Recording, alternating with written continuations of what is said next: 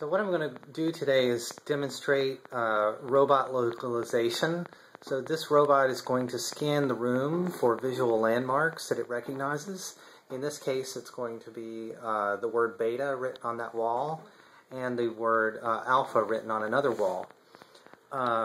She's going, from this information, she'll be able to determine what room that she's in inside this house and where she is within this room, down to from anywhere from 2 to 10 inches accuracy usually.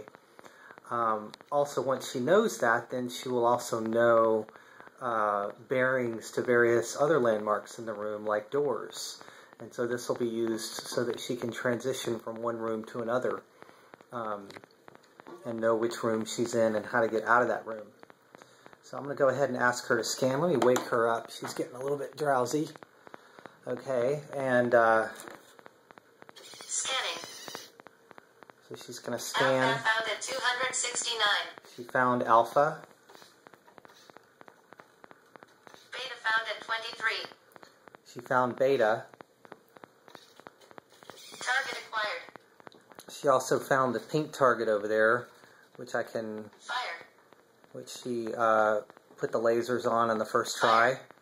And now I'll ask her to look over towards me. Look in direction 90. And at this point, she can determine where she is. And so I'm going to hit a button on my remote that'll go ahead and have her tell me where she thinks she is.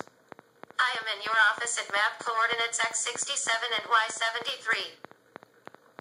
So she calculated 67 and 73, and we'll check her in a minute to see how accurate that is.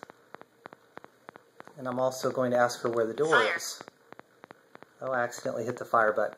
The door is at heading 231. And so alpha is basically at 270, and so 231 is basically right at that door. And so if we will now check her for accuracy.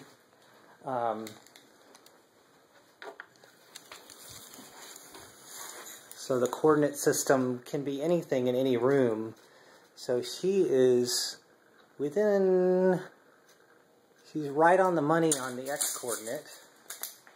And I would say she's pretty darn close. I need someone to hold the ruler on the Y coordinate as well.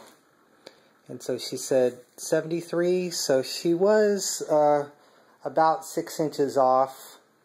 Yeah, maybe 6 inches off on the Y coordinate. So I'd say that makes it pretty practical as long as I can have enough visual landmarks in a room that she can recognize. And it works out really well with having two. With 3 or more, she needs to average those, and it should get more accurate. And also, because she knows the size and orientation of each landmark, she should be able to calculate a position even from a single landmark fairly well.